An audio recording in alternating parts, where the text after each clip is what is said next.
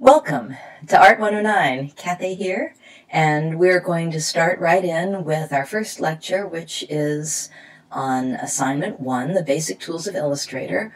We'll start by opening up Module 1 and going right into Assignment 1. Assignment 1 has some learning objectives, which you'll want to take a quick look at. First, to demonstrate understanding of the basic tools of Illustrator, and second, to express ability to follow detailed instructions, regardless of creative objective.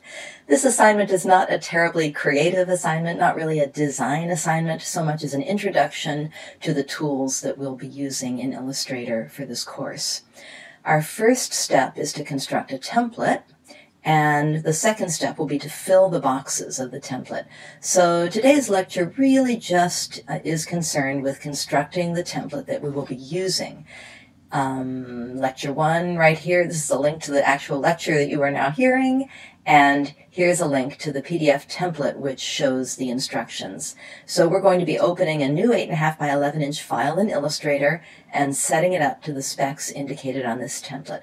Please click this template to download it, and you can take a look at our instructions by clicking on the PDF template and opening it up. The instructions that are written in red here are simply our notes to follow. The things that appear in black on the template are the actual shapes and text that you're going to be creating. So you'll notice that we're asked to make 6 square boxes, each 2.5 inches in width and height. We're asked to make sure that the first box is an inch and a half from the left side and an inch and a half from the top of the page, and we're asked to position the boxes 1/2 inch apart. We're asked to put some text in 12-point Arial type. So let's go into Illustrator now and see how we'll do all those things. I'm going to open Illustrator. If you are working with Illustrator CC 2017, which you will be if you're working in the lab or if you're working with the Creative Cloud, an updated version of Illustrator, you'll get a page when you first open Illustrator that shows the recent projects that you've been working on. We're going to hit Create New, and this will take us to a page that allows us to open files. The recent items often will be very useful. I, in fact, last worked with an 8.5 by 11 inch letter size document, but I want to show you how to find these just in case you don't have that in your recent documents. If you click on Print, and all the documents that we'll be using for this particular course are going to be found under Print, you'll see a bunch of standard options that can be opened. We want the letter option. You'll notice that this one is set up in points rather than in inches, and I can change my document from points to inches or millimeters or centimeters, whatever I would like, pixels. I'm going to choose inches, however, because that's those are the dimensions called out in the template that we're following. We get to choose an orientation here, either portrait or landscape. We want portrait. We only need one artboard. We don't have to worry about bleed or color mode for this. We're simply going to hit Create at this point. This will open up our file, and then we're going to take a look at the Illustrator window. A bunch of tools down the left-hand side of the page, a bunch of menu items across the top here. The first thing we're going to do is change the view slightly. We're going to ask Illustrator to give us some rulers here. Here we go. Show rulers. We're also going to ask Illustrator to show us a grid. This gives us a grid. By default, it will be a grid set up in inches. This grid is transparent and does not print, but you may find it helpful when you're beginning to align things. Now, the first thing we have to do in Illustrator is to create a series of boxes. We're going to use the rectangle tool to create these boxes. You'll notice that some of the tools have little tiny triangles in the bottom. Those mean that there are different tools hidden underneath. And if you mouse over the tool and click and hold, you'll see all the different options. This is the Shape Tool stack. It may be that the last person who used your copy of Illustrator used the Ellipse tool, and in that case, it will be on top of the stack, but the rectangle tool will be hidden underneath in all the shape tools. There we go. So we're going to choose the rectangle tool. Once we've chosen the rectangle tool, we could start about an inch and a half from the top and bottom and click and drag a rectangle. Because our guides are on, you will notice that Illustrator is telling me as I drag this rectangle how big it is. And I could use those indications down there to help me judge when I have a rectangle that's 2.5 inches by 2.5 inches, as the instructions call out. My rectangle wasn't exactly 2.5 inches square, but I want my rectangle exact. So I'm going to open the transform window so that I can see exactly where and how big my rectangle is. The size of the rectangle is indicated in the width and height measurements here. And as you can see, I got pretty close just by eyeballing my rectangle and dragging it. But I'm going to type in exactly 2.5 inches. And then you'll notice if I click somewhere in the transform window, my rectangle jumps to the exact size. I also want my rectangle to be exactly 1.5 inches from the left side and 1.5 inches from the top. Those dimensions are called the X and Y dimensions, and they are measured from whatever point is indicated on this little icon right here, the reference point icon. You'll notice that right now the reference point icon is measuring the upper left corner of my square, and for its X dimension it's measuring its distance from the left side, which is almost 1.5. Let's just make that 1.5 because Illustrator is good at making things exact. The Y dimension is measured from the top of the file, and you'll notice that that's a little bit greater than 1.5. I'm going to simply make it exactly 1.5. And again, if I click within the window, you'll see the box jump ever so slightly until it's exactly in position. These dimensions in your transform window tell you that you have answered that part of the problem. So now we're going to look at the rectangle itself that we've created. I'm going to choose, first of all, my black selection tool in the upper left-hand corner. The two selection tools here, the black and the white or direct selection tool, are some of your most important tools. Whenever an object in Illustrator is chosen with the black selection tool, the whole thing will be highlighted. And in that case, you're going to be able to move it around very easily. And you're thinking, oh my, she just messed up our X and Y dimensions. I don't want to do that. So I am going to hit Command Z, which undoes the last thing you just did. It'll be Control Z if you happen to be using a Windows computer in the lab. You can also undo the last thing you did by clicking Edit, Undo. That's one of my favorite commands, Edit, Undo, or Control Z. We'll be using that a lot. The black selection tool will also allow you to resize anything that you've just created or anything that you have selected by pulling on a corner handle. You can change the scale of the box, you can reflect the box, you can transform the box in many different ways, you can distort it. I'm going to Control Z or Command Z, all those things, to get back to where I had the box originally, 1.5 inches from the top. And I'm checking those dimensions in my transform window. If I want to change the dimensions of my box without changing its proportions, in other words, leaving it a square, I simply hold the Shift key down as I pull, and you'll notice then that as my box changes its dimensions, the X and Y are changing, the width and height are changing, but they're remaining identical to each other.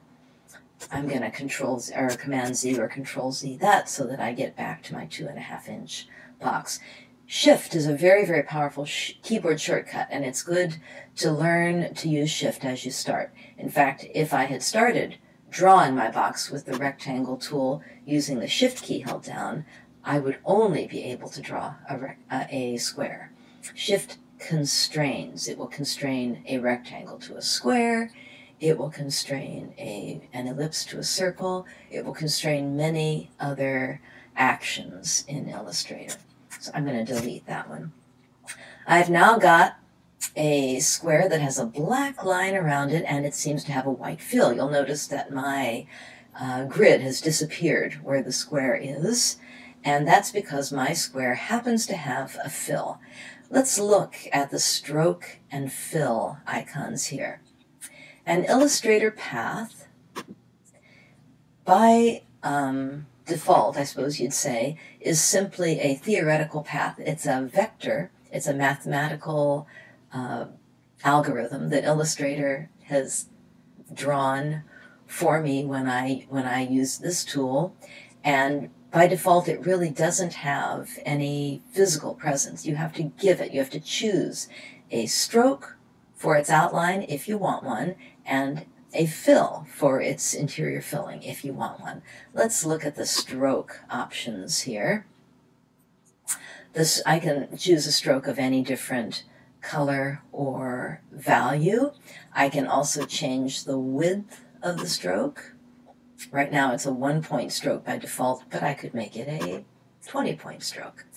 I can change its stroke by giving it, instead of a uniform profile, a crazy profile.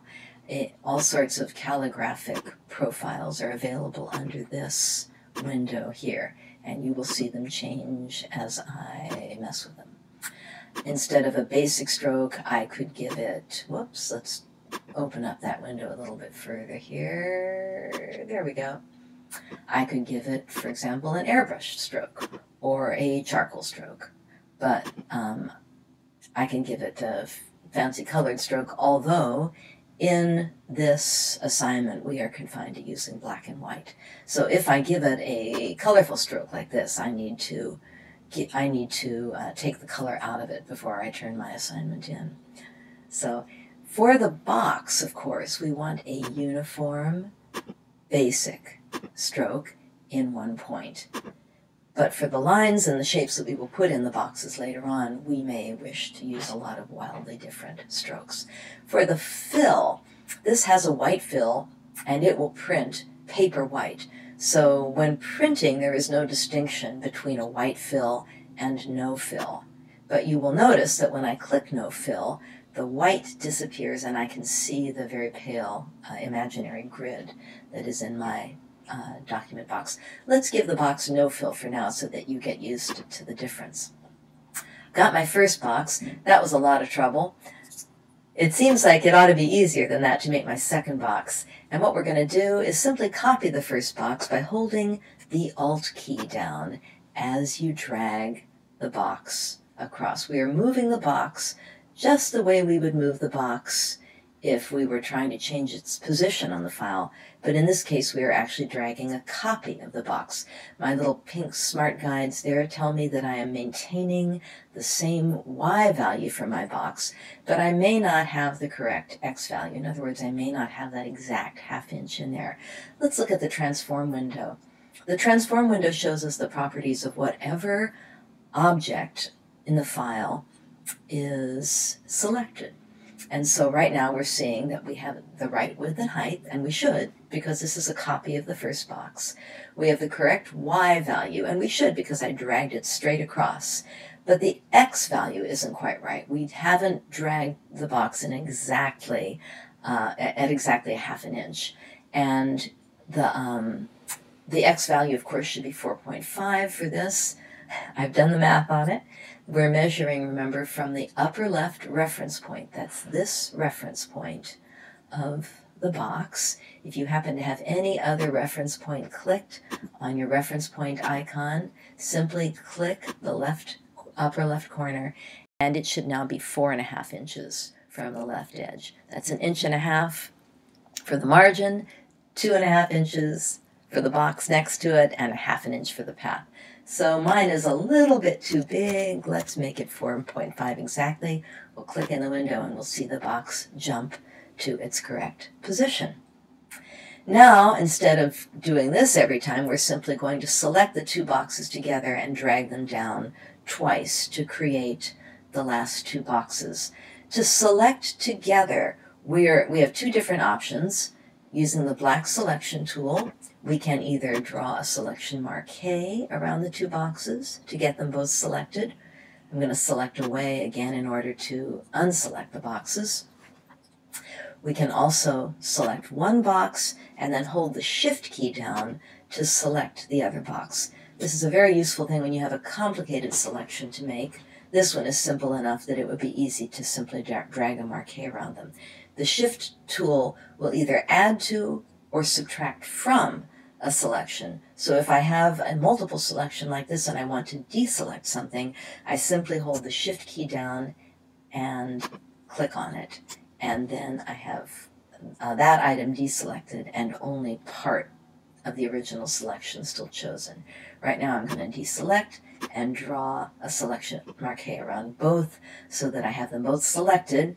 And then I'm going to click somewhere on the path besides a handle so that I don't accidentally change the scale of my boxes. And then holding the Alt key down, I am going to drag a copy down. I'm going to try to drag them about 1/2 inch. I can use my little difference in Y down there to give me a guide here. I'm using the little pink guides to let me see that I'm not changing the X value this time. I'm going to drag another copy, again holding the Alt key down, and I'm trying to drag it about 1/2 inch, but I know that I can go back to my transform window and check the orientation of all these boxes. You'll notice now, if you look in the transform window, that the width of the selection has changed. Illustrator is measuring the width not just of one box now, but of the double selection. So your width should be 5.5 if you have two boxes selected like I do. The height should still be 2.5 inches. The X dimension should be 1.5 because Illustrator is measuring the distance from the left side of the page to this reference point on the upper left corner of the entire selection. The Y should be 7.5 inches, and I'm going to make it that. That's measuring the 1.5 inches from the top of the page, the dimensions of the boxes, which add up to 5 inches, the dimensions of the margins between the boxes, which should add another inch.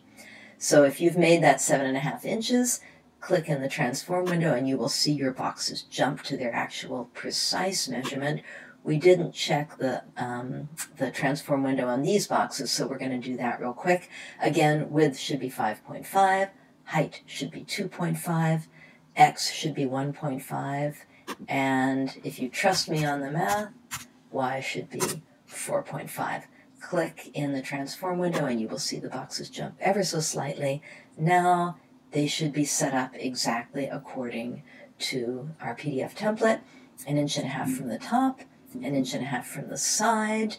Each of the boxes 2.5 inches. All the margins in between 1/2 inch. The last thing we are to do is to create the label for our file. For this we are going to use the type tool. Click on the T here in order to get the type tool, and click anywhere in the file. I'm going to click up somewhere near where I want these things to land in order to get a chance to choose your type character and your opacity and your alignment and everything like that. So we're going to choose, there we go. Clicking on the little arrow here next to the typeface window, we're going to scroll up to the A's and find Arial, because that's what was called out in the PDF. We're going to choose Arial Regular. We can choose the font size right here. We want 12-point type, we want 100% opacity, and we want black. So thank you very much. We now have an automatic demonstration, lorem ipsum, the autofill for type. If you find that annoying, you can go to Illustrator Preferences, and under Type, you can turn off Fill New Type Objects with Placeholder text, that's an option, and there are many, many other options that you can choose under preferences here. So we're going to go back now, and I'm going to type in my name, trying to spell it correctly. I'm going to hit return just as I would in a word processing program and type in my project name.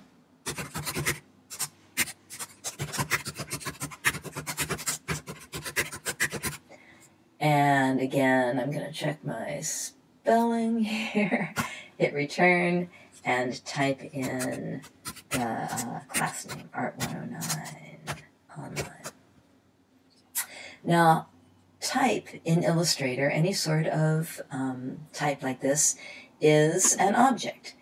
And if you choose it with the black selection tool, you can do all the things that you can do with any other object. You can resize it. Let's Control-Z that, or Command-Z it. You can resize it holding the Shift key down so that you don't change its proportions as you resize it. Control-Z that again because I have a requirement for 12-point font. You can distort it in all those ways. You can reflect it. You can use a lot of different options and so forth on it. But the other thing that you can do is move it exactly into the place where you want it. So if you grab it somewhere besides a handle, you can change its position. And right now my smart guides are on. I should show you actually how to get those smart guides in case you want them and you don't have them. There they are right here. Just click on them if they're not chosen. And smart guides will let you know when you are lining things up, when you are moving things in perfect verticals and horizontals and so forth. The other way that you can adjust type is with the arrow keys on your keyboard. And in fact, with your selection, black selection tool chosen and your object selected, you can nudge any item back and forth like this using the arrow keys on the keyboard. I find this especially helpful using type. I'm also going to zoom in so that I get the alignment of my type just the way I want it. You can zoom in by choosing Command or Control if you're on a Windows computer, and the plus key. And I'm going to just zoom in very, very carefully here and nudge my type up and over and back until I'm happy with the alignment. This is a design choice which I will leave up to you, exactly how you will align your type. I'm going to hit the minus key now in order to zoom out, and that's box 1. I'm going to select away to show you what the whole thing should look like, and I'm going to save it. I recommend that you save in 2 places, say to a thumb drive as well as to your computer. And that ends the first lecture, building the template. We will look in the next lecture at filling the boxes as we get to know the tools of Illustrator. See you then.